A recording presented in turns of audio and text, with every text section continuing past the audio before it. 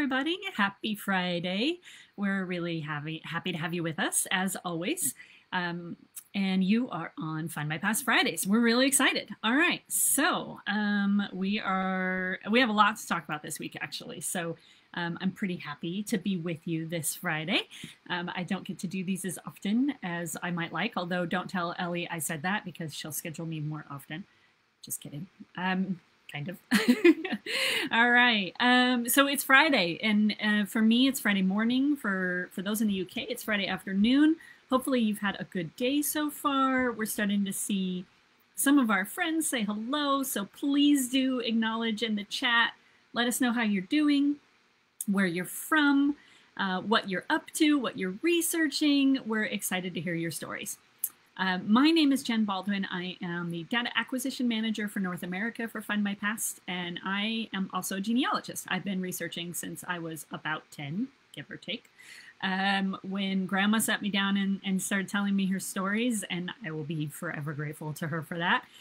So I always really enjoy these discussions because it's like being with my people, right? You guys are my tribe, and I love it.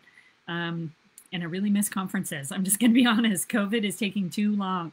All right, so it's Friday. We release new records every Friday. We're going to talk about those. We're going to talk about Black History Month a little bit. It is Black History Month in the UK, which we are really, really honored to be a part of and to be celebrating all month long. And we are going to talk about fan research today. We have Ellie in the comments, so everybody say hi to Ellie. Thank you so much for being here, Ellie, and helping me out. It's always so appreciated. I did it for her yesterday, so she's doing it. See, it works really well. All right, we've got William is with us as always. Thank you so much, William, for being here. It's rainy in Cumbria, he says. Rachel's here. Sunny here in Fife for now. Hopefully that lasts a little bit longer for you. Sue, let's see, she's from Surrey, and it's cloudy. That's too bad. Kelly, Victoria says hello, everybody. Sound check from Ellie. Thank you very much, Ellie. Rosie's with us, as per usual. Let's see, who else is here? Barbara's from Illinois. Thank you very much for being with us, Barbara. That's always great to see you. Hello, Ellen. Always good to see you as well. Rainy Essex. Oh, Georgia. It's just that time of year, isn't it, right? For those of us in this hemisphere, right? For anybody in Australia, you're in New Zealand, you're getting into your spring, and the rest of us are getting into fall, and it's I have to admit, it's gorgeous outside of my house. Like, all the leaves are turning colors and everything, but the forest fires in the western Washington or western United States, California, and throughout Colorado, even where I'm at, are pretty bad. In fact, the smoke level today is quite bad. I was just checking the air quality, and it's really poor. So it's like one of those days where I'm not going to let my daughter play outside kind of thing. It's pretty ugly. Linda's from Washington. Let me know where, Linda, because I grew up in Washington, and I'm always looking to connect with people. And my family's from Washington. So let us know where you're at, Linda, specifically, and hope that you're okay, doing all right with the fires. Roz is in Massachusetts. All sorts of, oh, Victoria says, loved your open box session. Thanks for sharing with us. And that's good that you brought that up, Victoria, because I'm going to use some examples from that box later in the session. We've got Ian from North Wales and Janet from North Wales. Maybe you guys could have a cup of coffee together. Talk about your research. Dave's with us from Beverly. Catherine from Massachusetts. Gabrielle asks, are you related to me? We share a surname. Actually, Gabrielle is my married name, so it would be my husband that you would be related to, but I don't know much about his tree, actually, and that's kind of a long story. John from Canada. Patricia says hi to Jen and Ellie. Hillary, excuse me, is with us. Gosh, so many people. Thank you all so much for checking in. Love, love, love all these comments. I could literally just read this all day. Oh, Beb's from Edmonton. I have ancestors who lived outside of Edmonton, actually. So that's kind of fun for just one generation. But, oh gosh, Linda, she grew up on Whidbey Island. Rainy, of course. Yes, of course. Audrey says she missed conferences too. Yeah, totally. I so miss seeing everybody. But I'm glad it's not raining for you anymore. Okay, all right. Question of the week is, what is one story or discovery that you've made about someone that is not part of your direct lineage. We're going to talk about fan research later in the hour, and that's why we're asking that question, right? Because fan research is friends, associates, and neighbors. We're going to get into that, but share your discoveries. Lori, where else do we get a worldwide weather report? It's so true. Yeah, that's true. I really like that. Yeah, so talk about fan research. Share your stories with us. What is the discovery that you've made that you really enjoy the most, or you love the most, you found the most interesting about someone who is not part of your direct lineage? So, and how does that relate, right? We're going to talk about all of that. But let's get into the best stuff of the week, right? Which is almost always new records. Everybody loves new records. It is Black History Month, so we did release over 780,000 new records from Jamaica with improved search features. And I think that's probably the biggest component of that part of this week's release is the new search features are actually really important because it really helps get into those records in a more specific and precise way. So done a lot of work there. Stephen Rigdon especially deserves kind of a shout out for that one. He did a ton of work on those records. So 780,000 vital events, birth, baptism, marriage, and death from Jamaica. We also added to our nonconformist births and baptisms with records from Surrey from the Methodist faith. Thousands of new records for Methodists. So if you have nonconformists in your tree, always a good idea to check that record set. It's a big one and it's an important one. I actually have several ancestors who are part of that collection, which is always really cool. And it is, like I mentioned, Black History Month in the UK, so make sure to read the blog every day because we're posting a new blog every single day this month to celebrate Black history. And there's been some really incredible stories shared. So I'm going to add a second question of the week. It's a challenge week, 2 questions. What has been your favorite story that we've shared so far from Black History Month? So if you have one that you've really enjoyed, let us know in the comments. Or share the link even if you want to so other people can enjoy it as well. And a quick tip for those in the US and Canada, the daily post for Black History Month is not being shared on the .com blog. Now, it's Black History Month in the UK.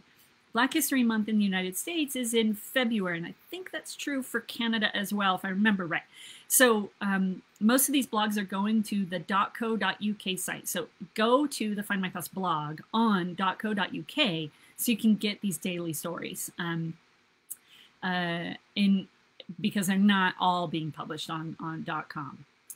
So we've got a couple people sharing in their question of the week, so that's great. Add your comments. We'll get to those when we start talking about fan research, so that's exciting. Thank you for sharing those. But I do want to also mention, before we get to that, we published a video, I think yesterday, the day before, I think yesterday, and it is the story of Sylvia and her journey from where she grew up into the UK in the 1960s as a Black woman. And it's actually the mother of one of our colleagues, employees at Findmypast. And so Carrie interviews her mom about her memories and her stories. And it is one of the most moving and touching videos I think I've seen in a long time. It's just a really important component of history to learn about and know about. At one point in the video, Sylvia says, "They don't let you just be a normal human being. You're always being tested." And I mean, that just like, wow, what a powerful statement, right? It's a serious issue. Obviously, it's something that we need to address, this racial inequalities, but it's such a personal look into her life and her experiences and her story. And it's just, you have to watch it. I don't know that I can even put into words. I actually watched it yesterday and then I watched it again this morning, and I'm still a little bit like, whew, that it's intense. It's a lot. And it's very emotional, very powerful. So please do watch it and raise your awareness, if nothing else, and enjoy that family story for what it is, but also, take into account the experiences of our fellow human beings. It's really incredible. And really just, them sharing that personal story it means a lot to us as a family. The Findmypast family feels like that's really special. So make sure you watch that. It's in the blog. It's on the Facebook page and it's on our YouTube channel. So another, oh, Victoria, Sylvia's video brought tears to my eyes. Just wanted to give her a massive hug. Yeah, exactly, Sylvia. Or Victoria, that's exactly how I felt. It's really special. Oh, and Ellie, thank you. Ellie shared it in the chat, so everybody has a direct link. It's just powerful. It's all I can really say. All right. See, look, I'm like all emotional already. Okay, newspapers this week. We did a bunch of additions to newspapers, so look at the blog for the full list. But a couple highlights include the Peterborough Standard from 1872 to 1962, so that's a pretty significant run in terms of year coverage. We've got Invergordon. Look at me challenging myself, growing personally by trying to pronounce things I don't know how to pronounce. Invergordon Times and General Advertiser from a variety of years, by 1879 to 1886, and then 1888 and 1892. So that's a good one. Those are some key years, right, for newspaper coverage. Ben Brierley's Journal, also covering a variety of years, 1874 to 1881, 1883 and 84, 86, and 1888 to 1889. So some really, really good titles this week. Do make sure to check out the blog and see everything that we've published, because there was quite a list of newspapers this week. All right, we're going to spend most of our time talking about fan research. So I want to get into some of the stories that you guys have been sharing, and thank you for doing that. William, that is really funny. Can we rename these Friday sessions as Friday weather reports with a bit of genealogy? Yeah, that's a good idea. So actually, this is, you know, my dad lives alone now, and he is a ham radio operator. He has been for a really long time, really all of his adult life.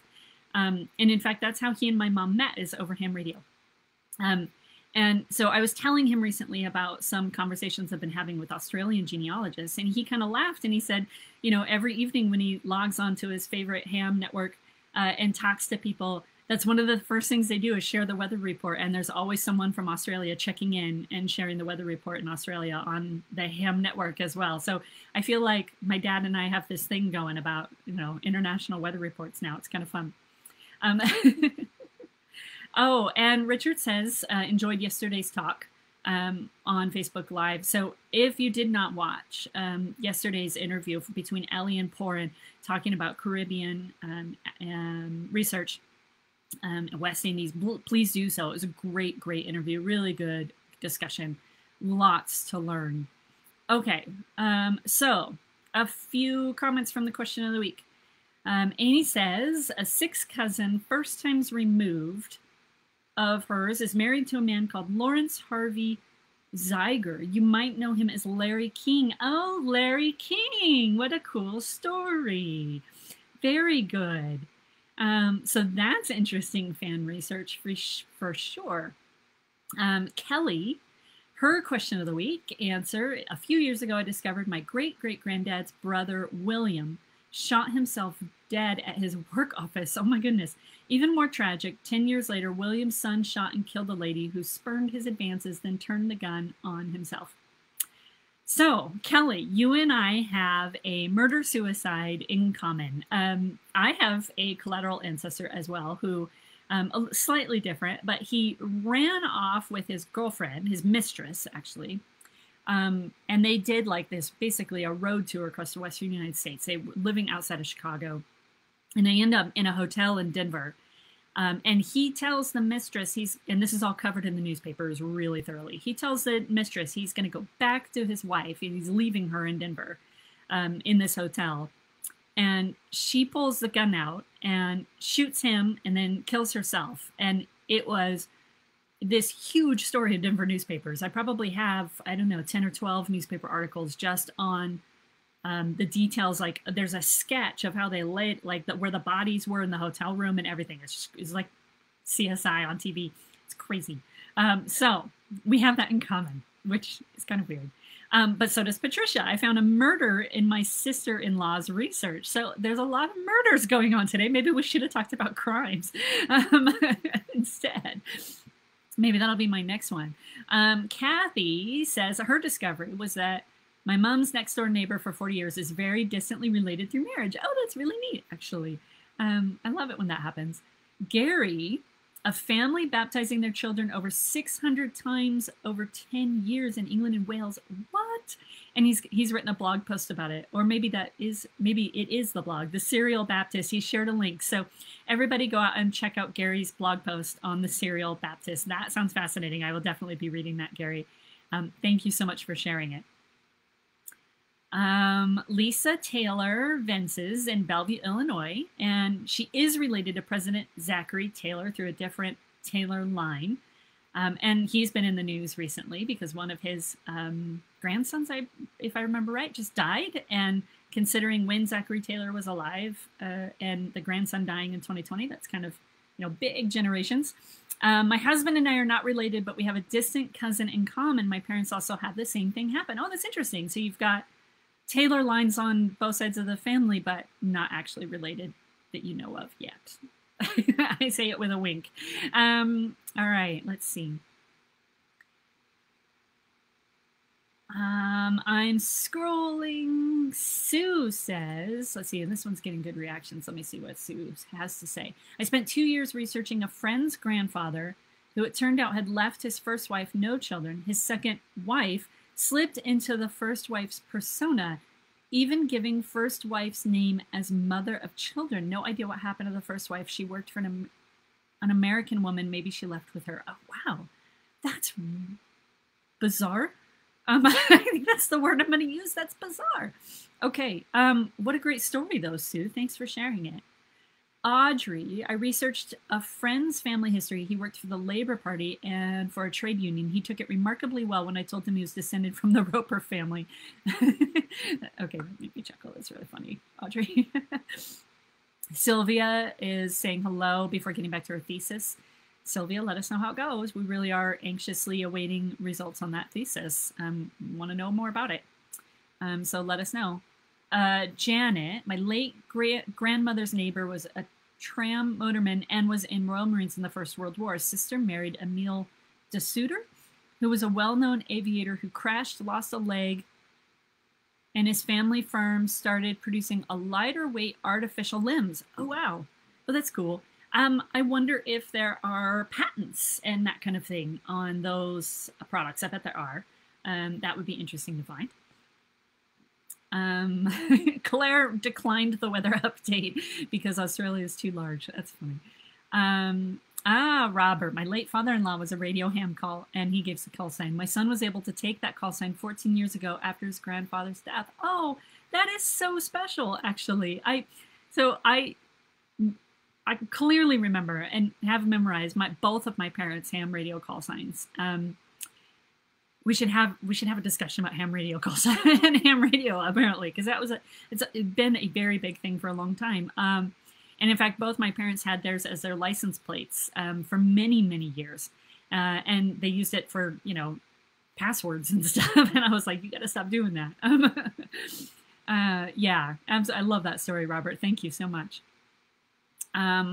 Andrew, currently researching my fourth twice removed, a guy called Andrew Benbow, who was given the job of superintendent of the Royal Mews in 1913 until 1929. Interesting stories. These are great. I love all these stories.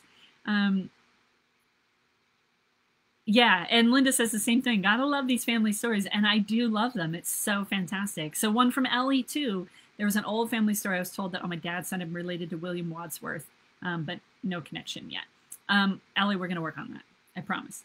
Okay, so what are we talking about? Friends and or fan research, rather. And so what is fan research? Some of you sound like you're pretty well experienced in this, which is great.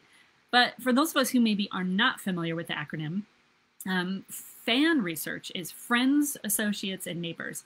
Now, there are a couple of variations on this, and in some cases it's referred to as cluster genealogy, but it kind of just depends on the education you've received and what webinar you watched or whatever. But the term was kind of coined by Elizabeth Shown Mills several years ago. She's of course a highly reputable, well-known genealogist based here in the United States. And when she talks about fan research, and she has several blog posts and all sorts of information out there that you can look up. Her description of fan research, I had to kind of rethink my train of thought there. Really, she goes into a lot of great detail and uses a lot of really good examples. But there are a couple of one-liners from her that I actually really like. And I pulled one of them that kind of explains why this is so important. So I'm going to read this to you. So this is a quote from a blog post. And I'm going to ask Ellie to post the link in the chat for everybody. So the quote is this: "All these trials explain why many successful researchers live by the fan principle. When those we study left no document to handily supply the information we seek, we often find it in the records created by members of their fan club, their friends, associates, and neighbors." And I think that this is one of the biggest and best strategies for researching family history, because family history is so much more than just who begot who, right? As we all know, it's about these stories that we've all been sharing this today with each other, and that we share all the time with each other, with our family members and our friends, right? Family history is so much more than just the dash, right? The years at the start and the end of the dash. It's what happens during the dash. So I wanted to share a couple of my own personal experiences as a researcher, but I'm really happy to see that all of you guys are still sharing your stories. So please do, because I love hearing all of these little research discoveries that we've all made. So last week I did a session on Findmypast Facebook, and I had received a box from my aunt, a box of family history materials that I had not really seen before. And inside the box were postcards. Now I knew the postcards were coming, but everything else I wasn't really sure what was in the box. The postcards, I have now counted. There are just shy of 300 postcards in the box. Now, some of them, about 100 of them, roughly a third, are actually just blank. They're not written on. They were never mailed. They were never used. Just generic postcards. Not totally sure what I'm going to do with those just yet. But the other 200 do have writing on them in some capacity. Now, I haven't had a lot of time to really dig into this, but I do have the pile here. So hang on. Let me scoop these up.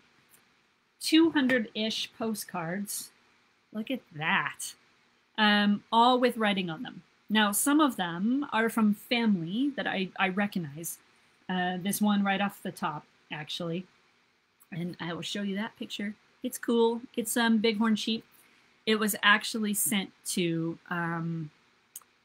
my second great uncle when he lived in California. And it's from his brother, who actually lived in Colorado for a while. He was actually shot as well. Actually, speaking about murder, he was murdered. And it is dated, let's see. The stamp is too hard to read. But that's a great one of just like a direct relationship, right? These are collateral ancestors. I know exactly who they are. I can tell from the abbreviations and from the signature on the back, right? But there are many that are not quite so clear-cut. And I have a couple of examples here to share. I didn't actually even really look at the fronts really very much. So we'll start with this lady here. I'm not really sure what the joke is, but it says that settles it. And then there's some handwriting. Isn't she grand? Anyway, it's to my great aunt when she lived in Nebraska. So before she was married, probably when she was teaching. And it's signed Dora. There's a personal message. The date stamp is difficult to read, but I don't have any idea who Dora is. This one is to Carrie and her husband. 1912. It's nicely dated. And it's signed, your friend, F. Rademacher, and then it says Franklin on the side, but then it's addressed, Dear Miss Brown. So actually it was before she was married. I stand corrected. The picture is Europe somewhere. Switzerland, maybe? Anyway, he is talking about a voyage where I landed at Liverpool. And came via London, Dover, Brussels, etc. I have no idea who this person is. Now, I have Rademachers in my family, in my research, but I don't know who Franklin Rademacher is. So that is going to be an interesting one to discover. And these are all Carrie, my great aunt Carrie's fan club, right? See where I'm going with this? Friends, associates, and neighbors. My third example is the Santa Cruz Mission in Santa Cruz, California. Cool postcard. It is addressed to Mrs. Adam Carlisle, so definitely after she was married. And it is addressed, dear friends. So this person's actually sending it to probably both Carrie and her husband Adam, right? And it's signed Grace. And again, another very personal message on the postcard. Now I have, 200 or so of these to go through. But this is the fan club research, right? All three of these postcards represent a part of Carrie's life that I don't yet know anything about. But this is opportunity for research. If I really wanted to know more about Carrie and her life with her husband, these postcards are going to help me learn that by figuring out who these people are, how they're connected, how do they know each other, right? Did they work together? Are they neighbors? There's so much opportunity in these 300 postcards. Am I ever going to get this research done? I don't know. 300 postcards is a lot. I'm hoping I'll find some consistency and some repetition. So that's one example of how you could apply the fan club concept to your research, right? I have all of these pieces of family ephemera that I am going to have to try and somehow figure out, right? Now, a couple other examples that are maybe a little bit easier to connect. And one thing that I really like to talk about, especially in the associates category, is fraternal organizations or friendly societies, depending on where you're at in the world. And I have a handful of materials from my grandmother when she was involved in the Rebeccas. And the one I pulled just to share is this card. And it's just a kind of a thinking of you card. And it's addressed, Dear Sister Emma. Oh, so this is actually my great-grandmother, who was also a member of the same lodge, Rainbow Rebecca Lodge number 31 in Ording, Washington.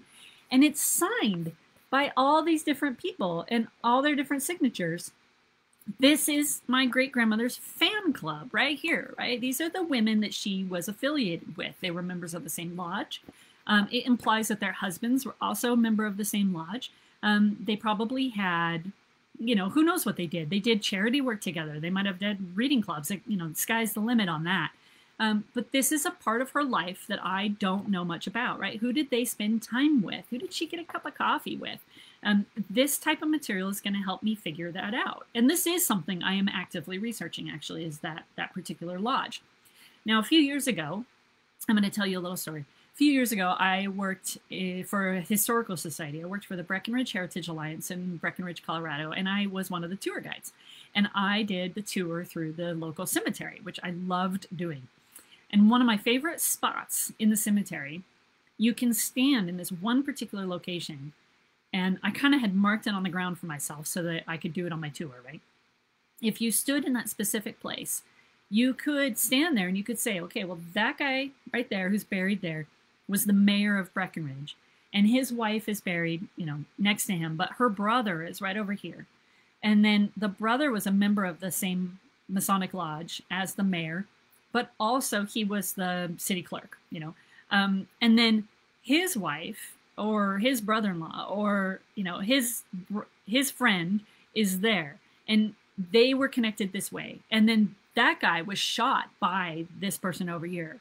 And you could stand there and tell this entire story of the community just by pointing out the different headstones, because all of them were connected somehow. And that is probably the best visual representation of the fan club I've ever seen, because it was just, that guy's, it literally just connecting all the dots of the whole community, small town. So it was relatively easy to do. And they all died within 10 years of each other. So their lives were interlaced, right? Just like our lives are today, right? Part of my fan club eventually is the Find My Past community, right? What do we share? What records are we leaving behind of each other? And we're actually leaving a lot with all these Facebook comments. All right, I'm going to stop talking for a second. I'm going to go through some of those comments. So Meredith says, I had trouble figuring out a cousin of my husband. The cousin was married and had 4 children. Her husband died when she remarried.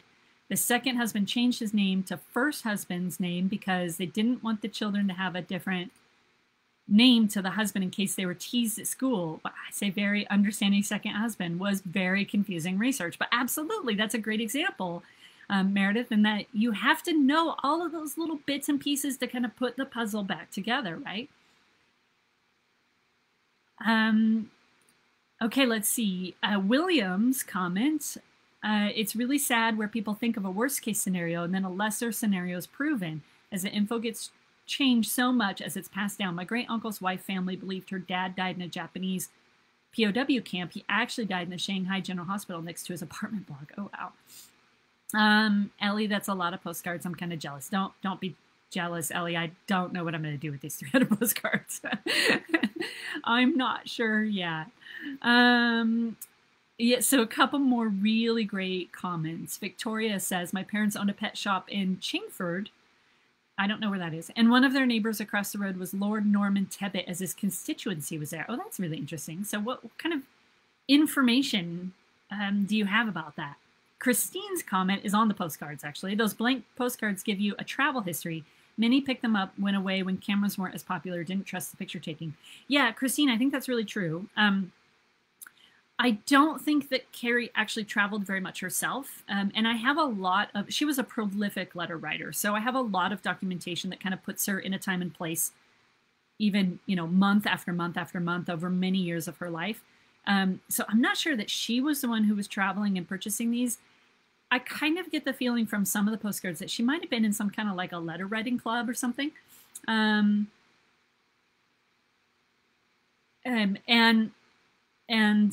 People were sending each other blank postcards maybe, or I know there's like sets, right, that are fully intact still that she seems to have picked up enough. I don't know.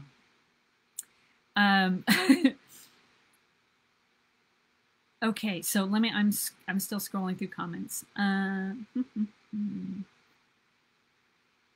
Kelly says she was lucky. My mom gave her all of her postcards and grandparents' postcards. There's a handful written and sent by family, plus 100 plus from just places they'd been. Yeah, it's just crazy how many postcards are out in the world. A colleague of mine, a friend of mine, collects postcards, and he buys them off eBay from the town where he grew up, because that's where most of his family is from, is kind of that region. So he has a great collection, but he has to actually go out and find them. Okay, let's see. I'm still looking for comments. In the meantime, gosh, there's so many great comments and stories. This is so good. Karen asks, can you explain what a lodge is in the U.S.? We have Masonic Lodge in the UK. Is it similar? Yes, basically the same thing. Most fraternal societies, or friendly societies as they're known in the UK, refer to the lodge organizational system. So while many societies may call it something different, the hierarchy is almost always designed and developed after the system of the Masons. So yeah, think of it in the exact same terms as the Masonic Lodge. Andrew asks, and now I'm looking at my other screen for comments, and Allie, I'm not ignoring you guys. Needs advice about the wife of a first cousin of mine was the first treasurer of the Kansas Kennel Club, but I can't find out if it was a city or state. Any ideas where to look? Yes, lots of ideas. The Kansas Kennel Club, I don't know anything about that. But I do know a lot about organizations. So you are definitely asking the right person, I hope. My first suggestion is to stop looking for the ancestor and start looking for the organization itself. Don't assume that records of these organizations are going to be on a site like Findmypast or Family Search or any of the other genealogy sites. They're probably not going to be. There's very few fraternal records or club records of any nature on genealogy sites. So look at things like Google Books, Internet Archive, local historical societies, local museums. So if they were in Kansas Kennel Club, sounds like it's a state organization, I would start with Internet Archive and see if anything's been published. And then I would go to the Kansas Historical Society and ask them, just send them an email. Most archives like that are very, very happy to respond to those types of queries. So start with that and see where they point you. And it may be that the archive of that organization, if it is now defunct, is sitting at probably a private archive or a university somewhere in the United States. You could also look at sites like JSTOR and newspaper publication sites. that give kind of contextual information. But again, don't search for the ancestor, search for the organization itself. That's probably the biggest mistake that people make. And really, in terms of the fan club as a whole, when you're looking for business partners or lawyers that they might have worked with, or who was the doctor in town, right? Don't look for people. Kind of have to shift your mindset a little bit, looking away from people and looking at the situation as a whole. So look for the club itself. Jeanette asks, I've been trying to find out information on my paternal grandfather from Poland. Can you point me in the right direction? Well, I don't actually know a whole lot about Polish research, I'll be honest, but I would suggest looking at the Family Search Wiki to get started. It's the Family Search Wiki, if you're not familiar with it, Jeanette, is a wonderful resource. And there's a lot of information there on how to get started in various geographical regions, but also topical, right? So let's say for the first time you discover you have a Quaker ancestor, you could go to the Family Search Wiki and learn how to research Quaker records and what is available to you. So I would start on the Family Search Wiki, just do a quick search for Poland, and you'll get a result right away about an article on a wiki about Polish research, where to start and how to get going, and what makes Polish research different than any other kind of area. What makes it special or unique or challenging?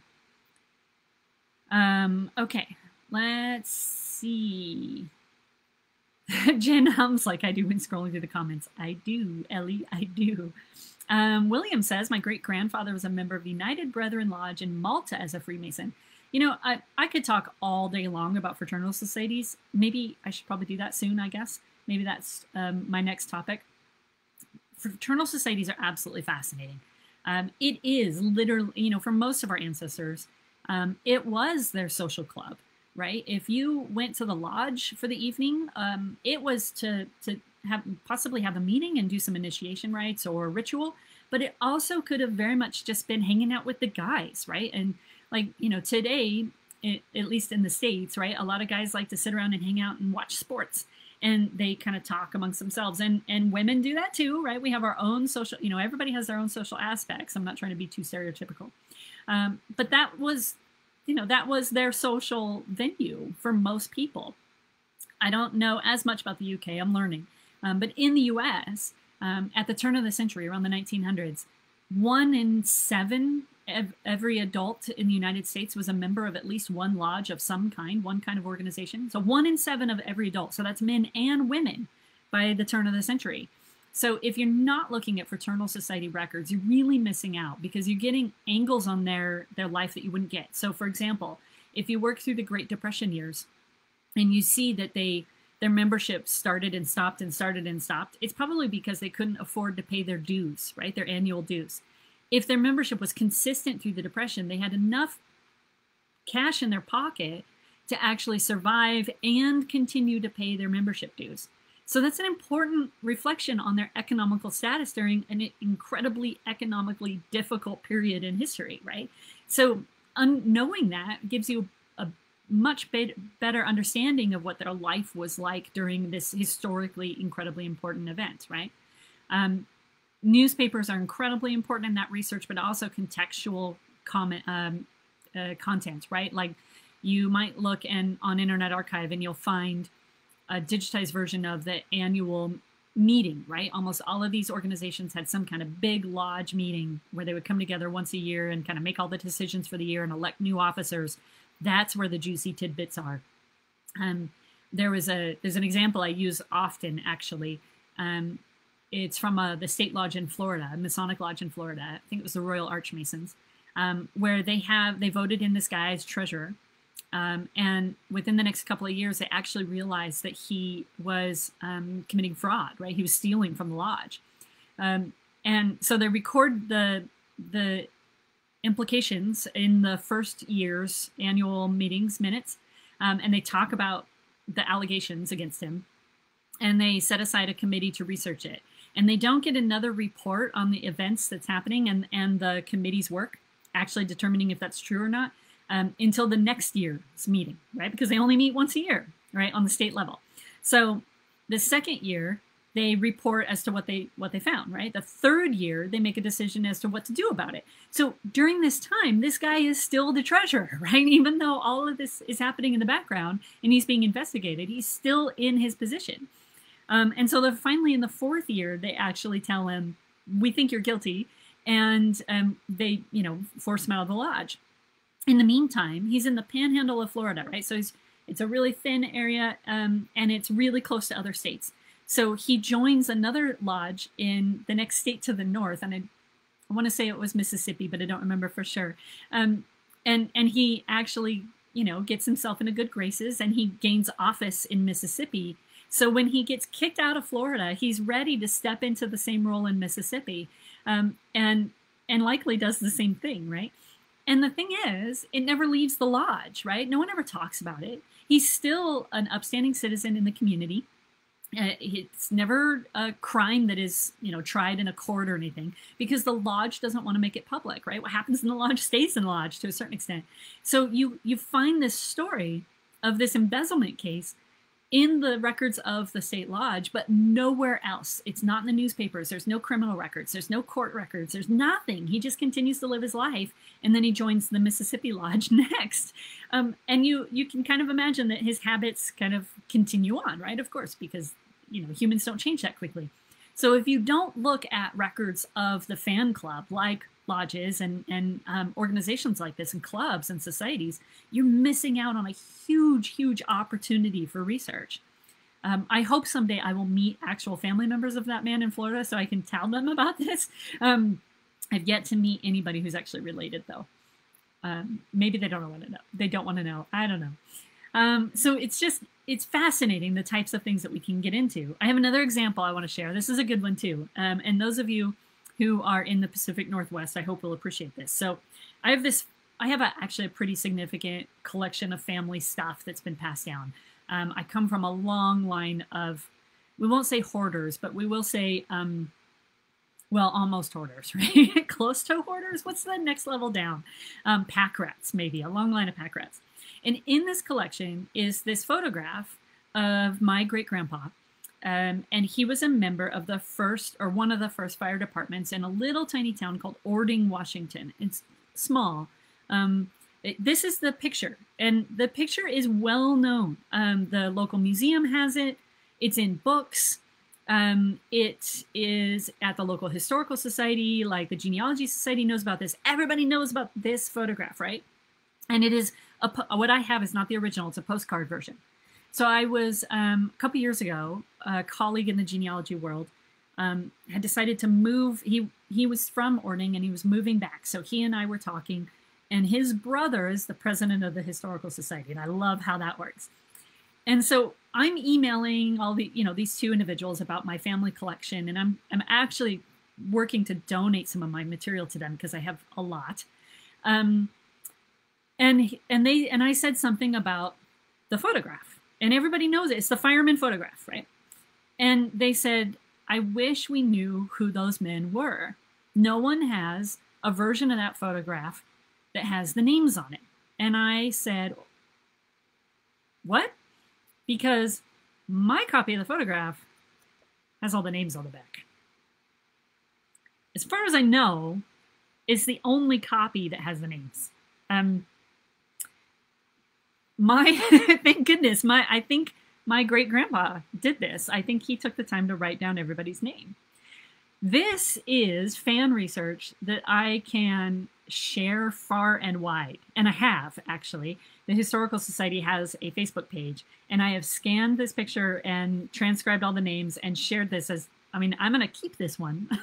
But the Historical Society now has a very good scan, high quality, high res image of this, so that everybody knows who these people were on the front of the picture. This is probably one of the best examples of fan research I can think of, because these guys were all members of the same lodge. Almost all of them were involved in the same lodge, in the Oddfellows. They obviously all served together, right, on this fire crew. They presumably got along well. Most of the time, they all voted the same way, so they almost all leaned Republican. is from what I can tell in political records and newspaper reports and that kind of thing, and like letters to the editor and that kind of stuff. It's a pretty incredible piece, right? And we kind of forget how easy it is to take this kind of stuff for granted. So someone somewhere has a postcard with names on the back that you want.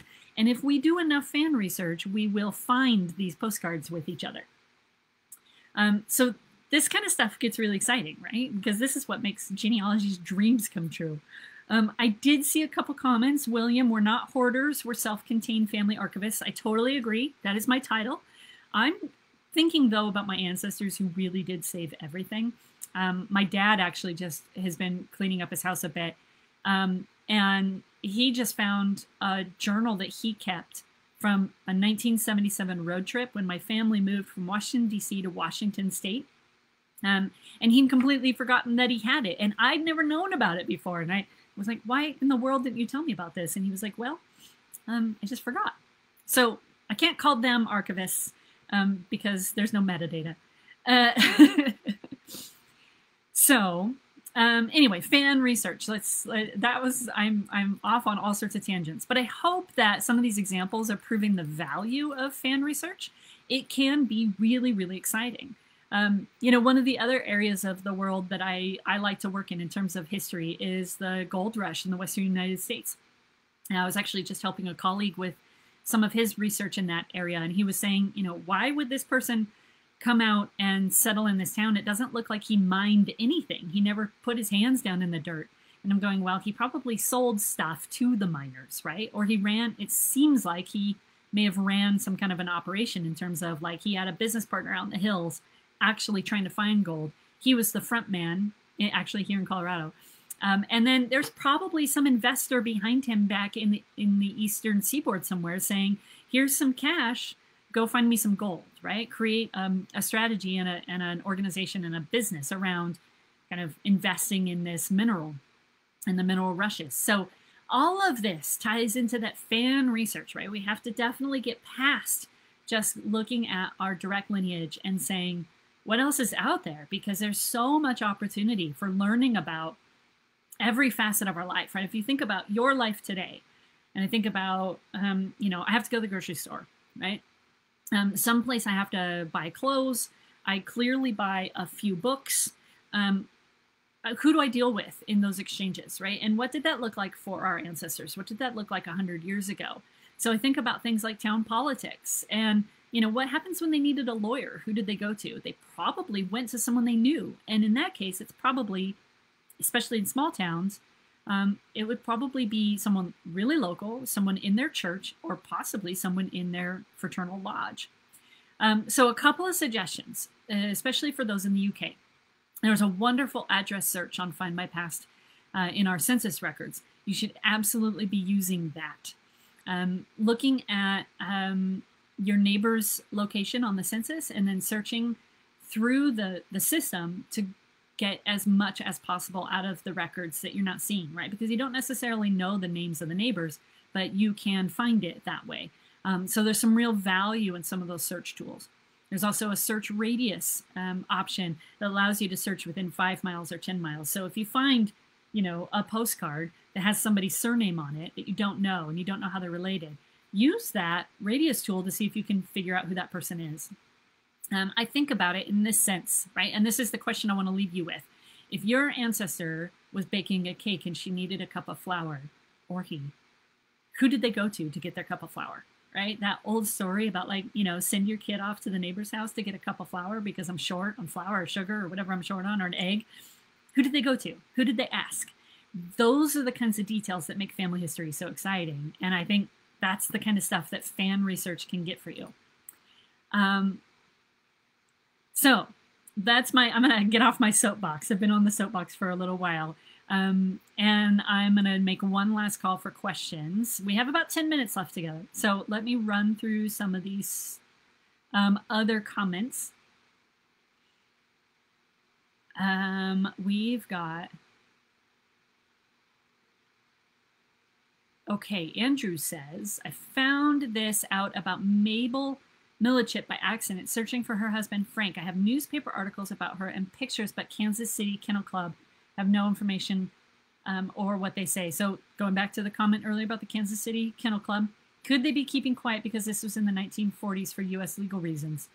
A kennel club being held quiet for legal reasons? Nothing comes to mind. I can't think of any reason why that would be an implication, unless you think it was like a fighting club. But I don't. Kansas City Kennel Club doesn't really ring that way to me. I don't know that it would be like a published thing if they were like dog fighting.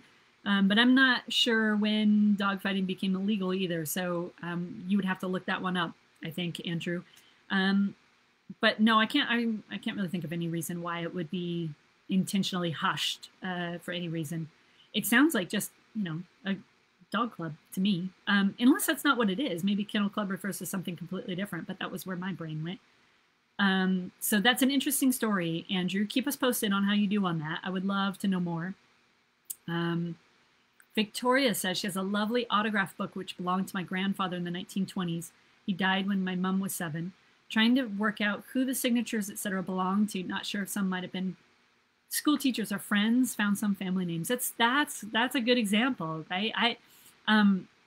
If you know, Victoria, where they were from, one of my best recommendations would be to scan pictures of maybe 1 or 2 of the pages or some of the more easier to read autographs, or even just every page, I don't know, depending on how big it is, and find a history-oriented Facebook group and post the images there and just say, does anybody know who these people are? I actually, in my family material, I had a handful of photographs that were clearly given to one of my ancestors, like a senior portrait type thing. And it was, instead of signing the annual, it was like, oh, best of luck this summer or whatever. It was great being in school with you or whatever. And they would hand them like a portrait card. And I had a bunch of those. And I knew who they were because I actually also have the high school yearbook. So I was able to look them up in the yearbook and go, okay, that's so-and-so. I know for sure what her name is. So I posted the pictures to the local Historical Society Facebook group. And I had descendants today contacting me and saying, I don't have a picture of my grandma or my great aunt or whatever. That's my family member. So I actually ended up returning some of those portraits to the family, which was great, right? It was still really, really neat that I was able to do that. Some of them, no such luck, but at least I was able to identify them and connect some back to their descendants. So that was a cool project a couple years ago. Lori says, fan research provided me with pictures of my dad and his twin brother as infants and toddlers, and my grandparents. They were deceased when the boys were in teens, and we had no pictures of them. Ah, that's a great story. So Andrew's followed up. It's not a dog club as in the UK version. She was the first treasurer in the 1940s, so suspect data protection reasons. I'm just not sure I'm following you on that one, Andrew, but send it in to the Find My Past Facebook forum and even tag me on it and give me a little bit more detail, Andrew, and we will work this out together. We'll figure out what the Kennel Club was. I'm not sure that I instinctively don't think there's data protection reasons there, but we'll see. We'll work on that together. Annette, I have a relative that ran a pub called Oddfellows. I never knew of the organization. I just had a quick search and they did have pubs. So that gives me a new place to search. Yeah, absolutely. Organizations like that did a lot of stuff, a lot of different things. So please take a look at all of those. And if there's a term you're unfamiliar with, absolutely look it up. And even the business name, right? Business names were inspired by a lot of different places.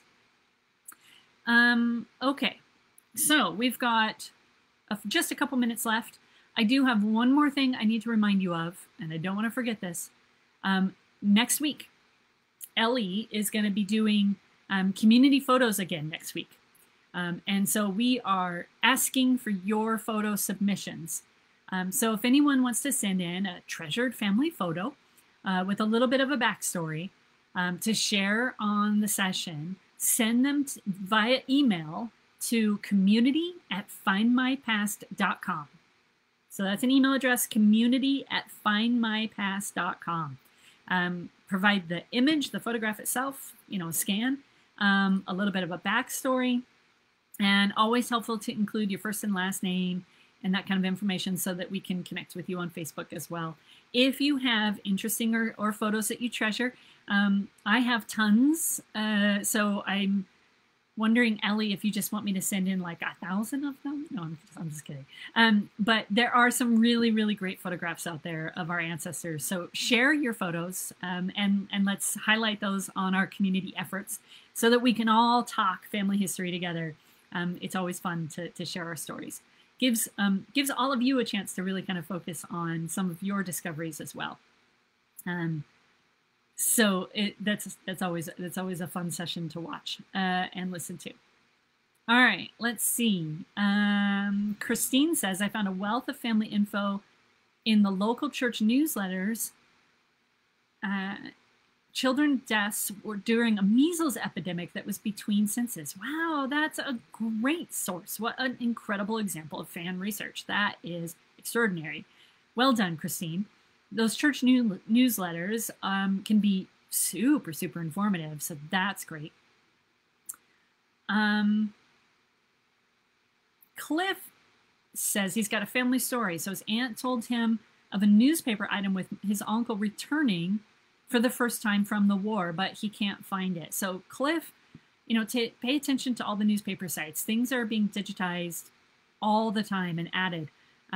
So definitely take a look at the newspaper collection on Findmypast or the British Newspaper Archive, whichever you prefer. And watch and make sure you sign up for those newsletter updates too, the email updates, so you know if a new newspaper title from the area of interest gets published, so that you can go, oh yeah, okay, I got the email this morning. I'm going to make time, today or tomorrow to actually go and look at that newspaper title that they just added. So make sure that you're doing that, because it's always helpful when you've got a specific item that you're looking for to know when new material from that location pops up. All right. Oh, this is a good one. Kelly says, I found lots of articles in the paper about Freemasons holding their meetings in the pub my great times three grandparents were running. Fascinating to read about, even though they were not members. Absolutely. And I'm wondering, it would be interesting to me to kind of timeline out the history of the lodge itself, because if they were meeting in a pub, they either didn't have their own building yet, or perhaps it was being renovated, or perhaps they had rented a space in a building and they lost that for some reason, because it's somewhat unusual to have formal meetings in a public space. So that would be something, Kelly, that I would be really, really interested in looking at. And if you don't want to do that research, I'm going to tell you right now, I will, because that sounds interesting to me very much. So that's another one for the Findmypast forum. Throw the story in there, make a new post, and tag me on it, because I would love to look at that. I love that kind of research. In fact, that whole section of my shelf back here, and the 2 more sections over there are all Fraternal Society's resources. So I really, really love this stuff. So if you want to share that, I would love to dig further. Okay, so we're going to go ahead and call it, I think. It's been a fun hour, and I hope you've enjoyed it. I hope that talking about fan research in kind of a casual format kind of inspires you a bit, but also makes it seem like a little bit less intimidating. I think a lot of people look at this kind of organized methodology and they get a little bit overwhelmed. So it's not that. Think about it, about the cup of flour, right? Who did your ancestors get their cup of flour from? Those are the types of questions you're trying to answer. So hopefully this has been a fun session for you. Just a reminder to send in photos for next week's session with Ellie to community@findmypast.com. The email is in the chat. And I do see Victoria has said, would you care to share the photo behind you on your memory shelf on white shelf? And I'm not sure which one you're talking about. That one, maybe? It's probably the most prominent photo I see in my background, so I'll share it. That was quick, right? Chairs with wheels. So the photo I think you're asking about is this one. This is my great-grandfather, William, and his wife, Emma. This is their wedding photo. I actually am blessed to have photographs of all my grandparents and all of my great-grandparents. Most of them are wedding photos like this one. And this is not the original. It's a digital reproduction. Oh, I picked the right one, Victoria. Thank you. So I have kind of, all the photographs in these matching frames like this. And this one, let's see, they got married in Ording, Washington. And I don't remember the year right off the top of my head, but so she has this beautiful, wonderful hat. And he is, hopefully you guys can see that in the glare is not too bad. His hair is actually what makes him stand out, I think. He had hair a lot like that his entire life. It was just naturally, I think, really curly, and he had a hard time containing it. But every time I find a new photograph or see something, or like, because he's in the fire department photograph, right? He's in this one too. And I look at it and go, oh, I know exactly which one is William because of his hair. It's great. He has the best hair. And she has the best hat. It's a great photograph. So thank you for asking about it, Victoria. I love sharing. It's great. Beautiful wedding outfit. It certainly was. Okay, so we're going to call it a week. Thank you all very much for joining us. As always, Find My Past from Home is what we're all about. We're really excited to talk to you and engage with you and have you be a part of our community. So thanks for joining us. Share these broadcasts, right? Bring your friends next time. And we will see you next week. Have a wonderful weekend, everyone, and get some research done, right? Spend some time doing some research. We'll talk soon and have a great day. Take care of yourselves, take care of each other, and do some family history today. All right, we'll talk to you later.